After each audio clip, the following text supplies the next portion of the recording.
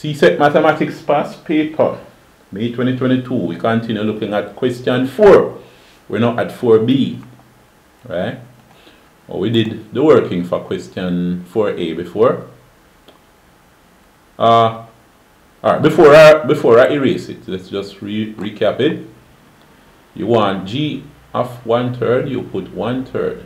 You remove x and put 1/3 there and work it out and got 0. F inverse of -3. We could find f inverse of x first, then put -3 into it, and we get -2. Or we could put the -3 right here, where you see f of x. Change f of x to -3, right? And then solve for x. And when you solve for x, we get the same -2. So that's what happened there. But I want to move on to part B. So let us erase the board. Part B. We're moving on to. We've got quite a few things here to erase. Let's rub them all out. Alright, let's go back to this. Part B. The line L is shown on the grid below. We have the line L. Write the equation of the line in the form y equals mx plus c. Interesting. We're going to see what happens here. Let's copy. By the way, how many marks they give? 2 marks for that. But let's paste it over here. Paste. Paste it up here now. Alright, see it here.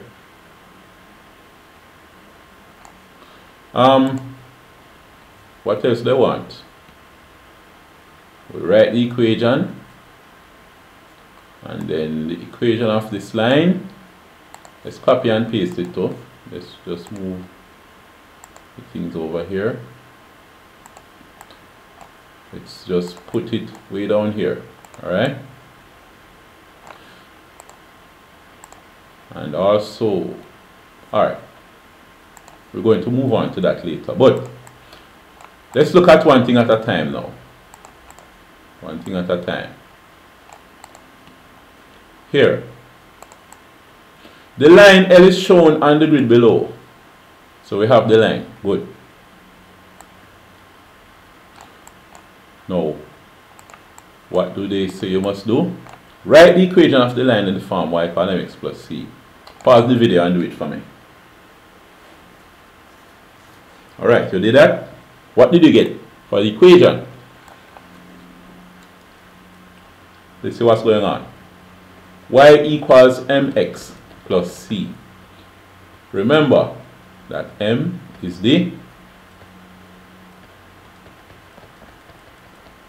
gradient. Alright? The rise over run. Remember that? And c is the point where the line cuts the y-axis. So, we want the gradient, first of all. Now, here, m is the gradient. To get the gradient, we look at forming a right angle triangle between 2 points. Alright, this line lean down. Let me try it again. Alright. Now, the gradient is in the form, the height of this is our rise, and the width of this is our run. So remember, the gradient m equal to rise divided by run. What's the rise? The rise here is 1. 1 over, what's the run? 1, 2, 3. Is it a positive or a negative? It's positive.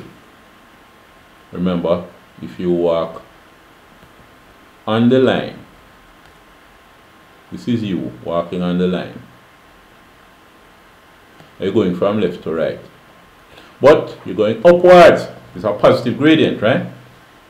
Remember, you could also use the formula y2 minus y1 over x2 minus x1, or x2 or y1 minus y2 over x1 minus x2, whichever one you want, to get the gradient. But anyway, gradient is 1/3. What's the y-intercept? It's right here. It's 1. So the equation is y equal the gradient 1/3 times x plus the y-intercept 1. So that is our answer there. Y equals 1/3 x plus 1. See that? Now, the next part of the question. Oh, this is from before it.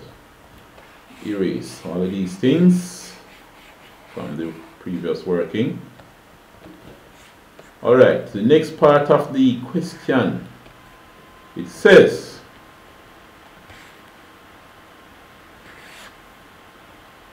the equation of a different line y equal negative 2x plus 8.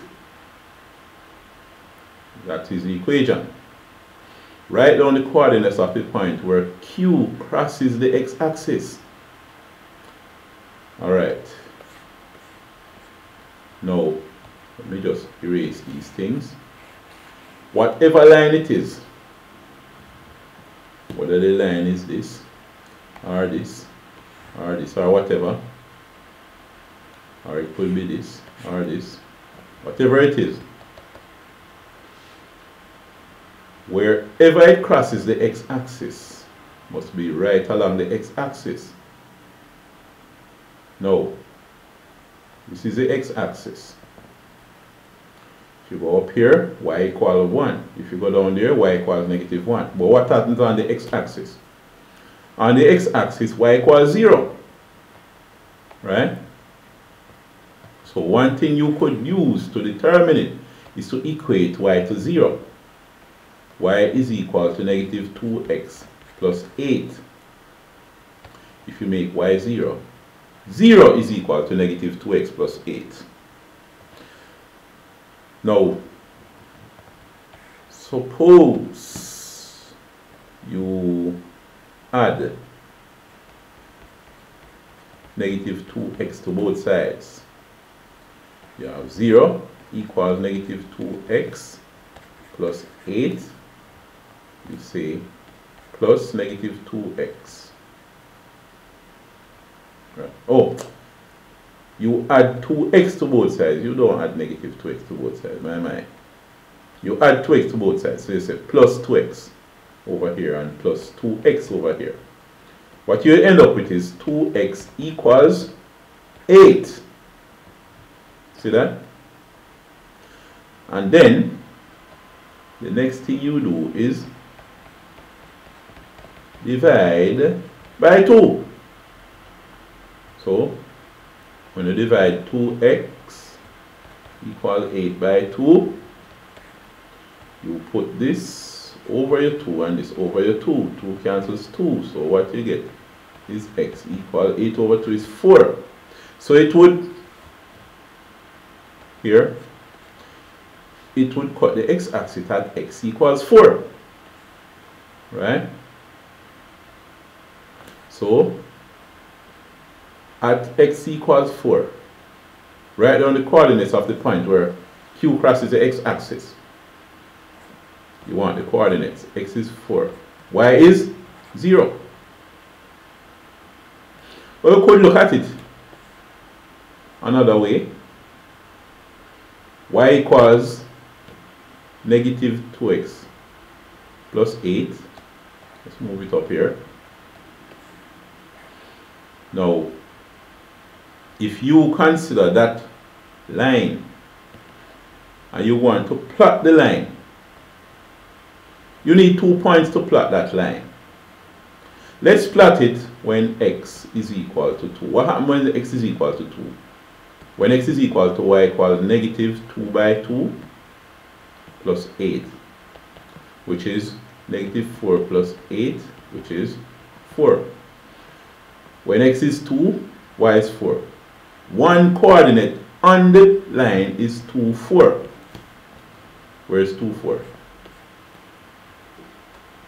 2, 4 is this point. And if you want another point on the line, Remember, we already found it, but we're looking at it from another angle. We want to plot the line. We want to draw this line.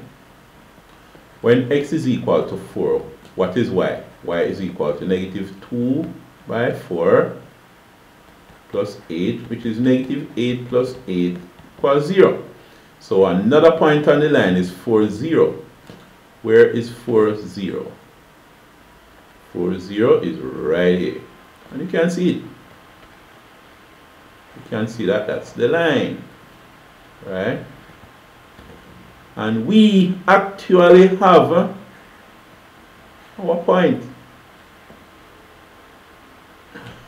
here when x is 4, y is 0. A while ago, earlier, we said that x is 4, where it crosses the x-axis, and we saw it again. When we draw the line, we saw it again. If we had used a different point and say, what happens when x is 1? If we were to plot the line and we plotted for x equals 1, what would have happened? You would say y is equal to negative 2 times 1 plus 8, which is y equals negative 2 plus 8, which is 6. So we'll have 1, 6 as a point on the line. 1, 6 is right here. So when you draw this line, you would see again that it passes through 4. So anyway, we see that we tried two ways to find out the coordinates of the point where Q crosses the x-axis. One way, if we remember that the x-axis is where y equals 0, you just say y is 0 and then calculate x, and we see that x is 4. So x is 4, y is 0. The other way is to plot the line and draw it and see where it crosses the x-axis. We use 2 points. X equals 2. When we calculate y, we get 4. So it's 2, 4. When x is 1 and we calculate y, we get 6. When you draw that line, you see again it goes through 4. So it crosses the x-axis at x equals 4. Alright, so there we have that. Now let's say, alright, what else let's say here? C, on the grid on page 14, that's this, page 14. On the grid on page 14, draw the graph of the line Q. Well, we did that already. Draw the graph of the line Q. Alright? Then, what else let's say? Complete the statement below.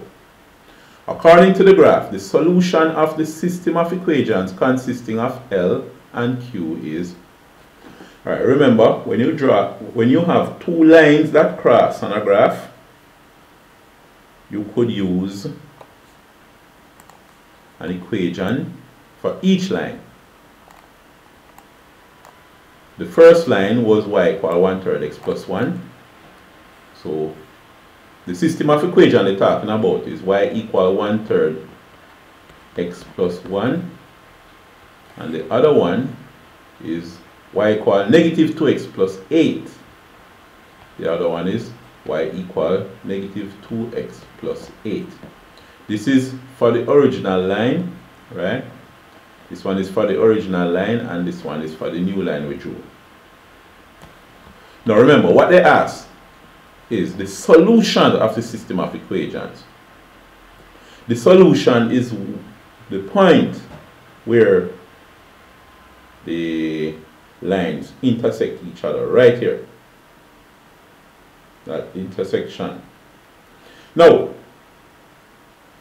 you tell me, what is solution for that system of equation? Alright. Let's see. This intersection is at x equals 3, y equal 2. So that's the solution. And that's done. Was that what you got? Alright, so that is that.